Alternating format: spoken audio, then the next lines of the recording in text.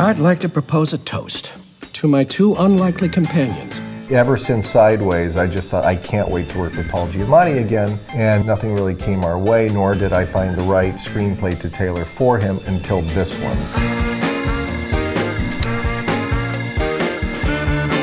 Action.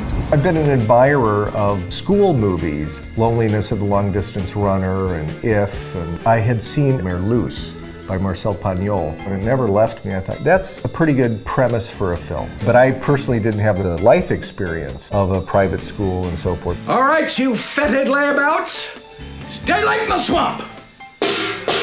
Arise! When I was 13, my dad was teaching at this private school in Hartford called the Watkinson School. And so I went there for 6 years. There's this old New England traditional school, coats and ties and the whole 9 yards. And that gave me some of the granular context for Barton Academy. Sir, I don't understand. That's glaringly apparent. I can't fail this class. Oh, don't sell yourself short, Mr. Coates. I truly believe that you can.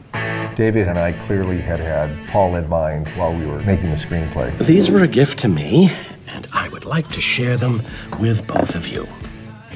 Well, I'm trying.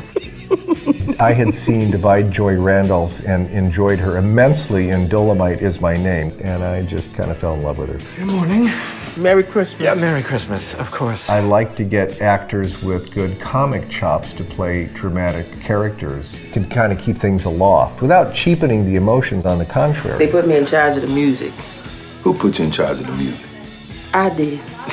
You're so great. So we know it's going to be Paul Giamatti and Divide Joy Randolph. Who's going to play the boy? The casting director, Susan Shopmaker, and I looked at each other and said, well, let's call up the drama departments of the schools where we're actually going to be shooting and see who's there. And damn, that's where we found it. Dominic had never been in front of a camera before, but he took to it like a duck to water. The real movie from this film would be a documentary about what's going to happen to Dominic Sessa after this movie comes out. Keep your head up, all right?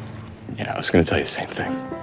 I feel like the one thing that is at the center of the movie, for me at least, is heroism. The foundation of the relationship between Angus and Paul goes back to my Uncle Earl and myself when I was growing up. He's a guy who would just be present with me and give me the tough love and hard-bitten, world-weary genius that would just fall out of him. I find the world a bitter and complicated place. I think you and I have this in common. The characters are these people who, their lives are fraught for different reasons, and their histories are weighted with different problems and tragedies. But it's funny and genuine and real. I think reality is one of the hallmarks of an Alexander Payne movie. You know, it just feels real. Speed, gentlemen! Speed! Without sufficient exercise, the body devours itself.